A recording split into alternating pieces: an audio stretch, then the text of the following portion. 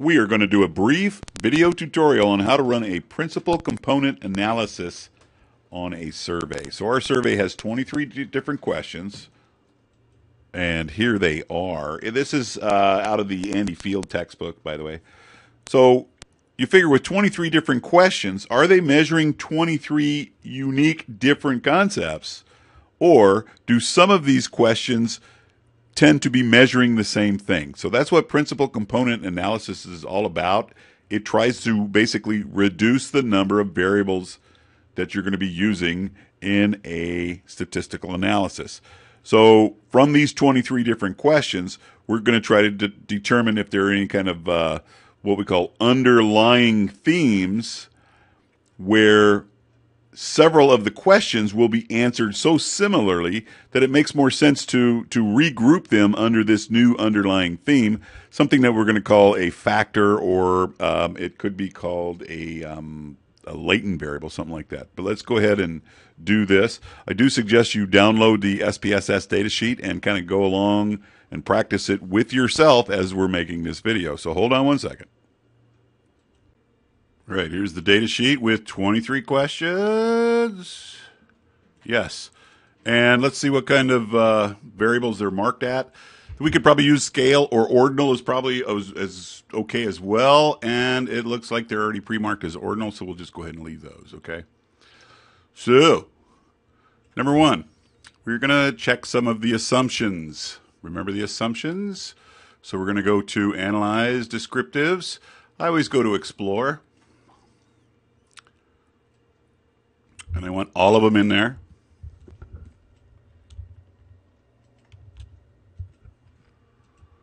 And I want any outliers. So here's the beauty about using a Likert scale, 1 to 5. You probably won't get any outliers whatsoever. And we're going to uncheck that. Click the histogram. We want the normality tests.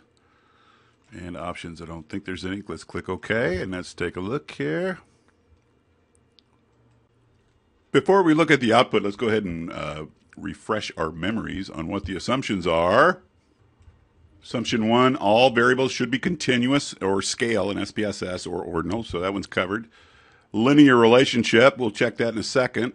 Sample size, our sample size is huge, as I recall. Yeah, we got over 2,500, so that's not going to be an issue.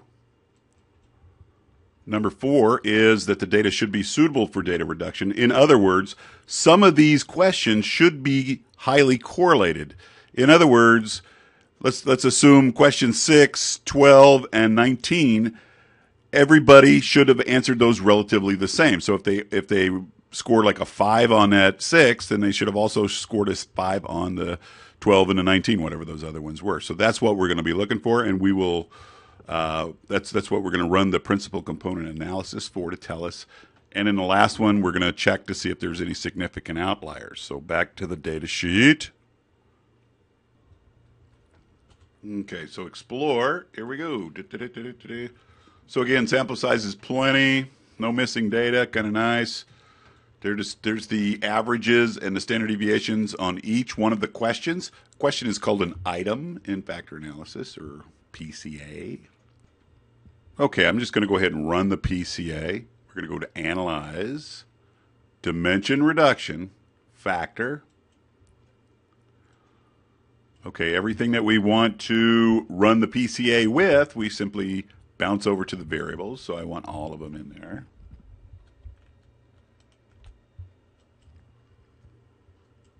So we're going to check the boxes. Descriptives. What do we want from here? So this will give us the basic descriptives of each of the items, each of the questions, right? The means, the standard deviations, et cetera, et cetera. We want the coefficients box clicked. That's going to produce our R matrix box. That's going to tell us about all the different correlations between all 23 questions. And the significant levels that goes with the correlational coefficients, right? That'll tell us which ones are significant or not. We want the determinant. That will tell us if we're going to violate the multicollinearity or the singularity assumption. And the determinant should be greater than about 0.00001. So in other words, it can't be 0. So the determinant cannot be 0. If the determinant is 0, that means we're violating multicollinearity or singularity, okay? So, and if your determinant is 0, you have to go back to your correlational matrix, your R matrix, and you're going to look for any variables that have a correlation that are higher than 0.8. And then you basically got to get rid of one of them, something like that. So that's what's going on with the determinant. And then we want the KMO and Bartlett's test of sphericity. But because our sample size is huge, I seriously doubt that that's going to be an issue. And I think that's enough for now. We're going to go ahead and click continue. Go to the next box, which is going to be extraction. This is the important part. Okay, so it's going to ask you which method do you want. And because this is a principal component analysis, we're just going to take the one that says principal components. Bam.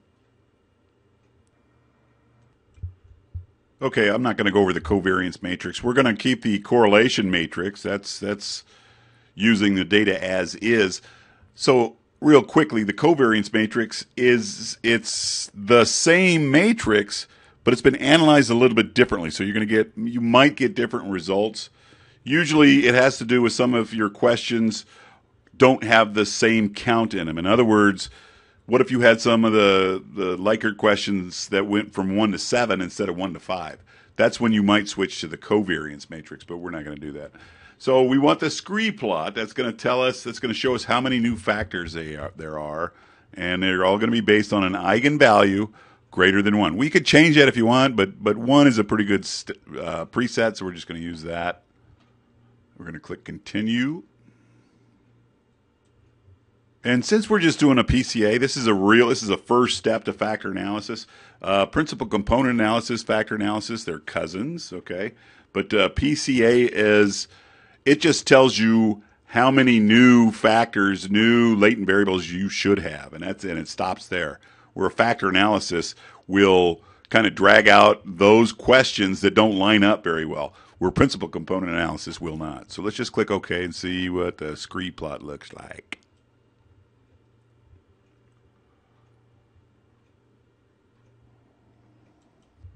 So here's the descriptives box, which we kind of did earlier in the video, but you could just do them all at once. I didn't realize how easy it is. Let's take a look at that, right? There's the mean scores for each question. There's the standard deviation and how many there were. And there's a lot. So this looks like your R matrix box. It looks at the correlations between question 1 and question 2, question 1, question 3, question 1, question 4, etc., etc., etc. So this is a huge box of data. So what the principal component analysis is looking for, it's looking for questions that are strongly correlated. That's all it's doing, okay? So let's just scroll past this. So here's a couple of assumptions being checked by the KMO. I believe that has to do with your sample size. This statistic, this 0.930, this number should be greater than 0.5. If this KMO number is not greater than 0.5, you probably need to increase your sample size, okay? And here's the Bartlett's test of sphericity. With this, we want this sig value to be less than 0.05. I'll say that again. With principal component analysis, we want the Bartlett's test of sphericity to be significant. And ours is. That means we did not violate any of the assumptions about the spread of the variance of the data. So coming up, the communalities box. So what this is this initial commonality is before the extraction process. And these all should be ones. So in other words, nothing was done with these whatsoever, and they start off with the number 1. But after they've been extracted, the commonality, this number here, this is the proportion of the common variance within a variable. Okay? So in other words, this first question with 4.435, we can say that about 43.5% of the variance associated with that question is common variance or shared variance. Okay, so that means it's loading up with a lot of other questions. Okay, that's good. So this extraction number tells you how well this question is lining up with other questions. And you'll notice they're all relatively good numbers. Okay, you got some real high ones here. There's 0.739. And the good news is there's no low ones. If you had a real low extraction number, that means that one question is not loading up with other questions. It's not being answered similarly to other questions.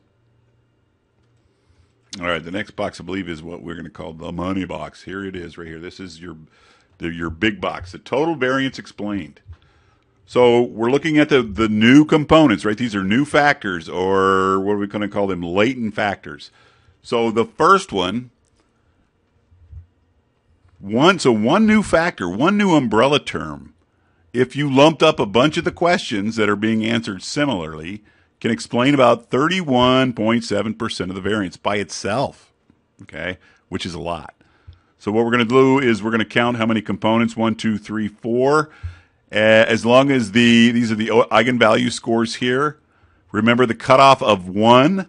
So any new component with an eigenvalue of greater than 1, we're going to go consider as a new factor.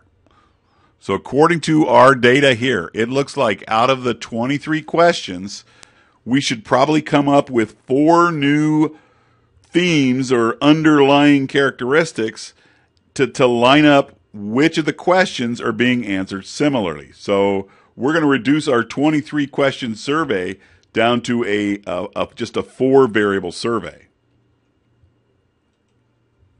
And with those 4 new components, those 4 new factors, we will be able to explain a total amount of about 50.3% of the variance. So with the 4 new components, we're going to be able to explain about half of the variance. And going down to our scree plot, that should basically agree with the box that we just looked at.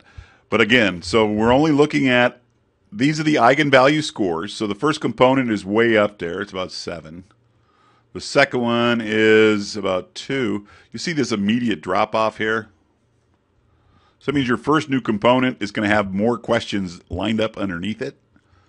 And so we go to 1, which is right about here. So 1, again, it agrees with this box that says we should probably make 4 new components. That's what that's saying. Okie dokie, let's finish this bad boy up. There's our scree plot again. So this tells you, out of the 4 new components, this tells you how strongly each question loads up under each of the new 4. So usually it works like this. The bigger the number, that's probably the new component it should go under. So question number 1 should be under component 1. Question number 2 looks like component 2. Question number 3 should go under 1. Question 4 should go under 1, etc., etc. In fact, I'm looking at most of these. Most of these will load up under number 1. Okay? That's probably why when we looked at this box, our first component can explain about 31.7% of the variance by itself. So you look at these other changes, these other components, they don't add a lot. The second component by itself is only about 7.5%. The third component is only about 5 1/8, and the fourth component is only about 5 1/3 or something.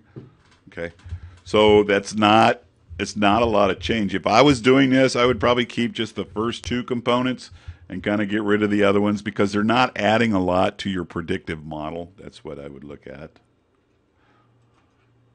Let's see what else we got down here. So again, this just tells you which question gets loaded up under which of the new components. And that's basically it for a principal component factor. Again, it just shows you which questions line up together under the new components. That's what principal component analysis does. So we're going to make a second video to show you how to run a factor analysis. And again, what the difference is the PCA, what we just finished, just kind of illustrates how many new factors you should have and which question should be under new factor. Where a factor analysis, it's going to weigh how much influence it has, how much variance it can explain, and if it doesn't reach a specific amount, it's going to pull that question out of the rotation, right? Out of the pool. But But that's it for now. MGZ.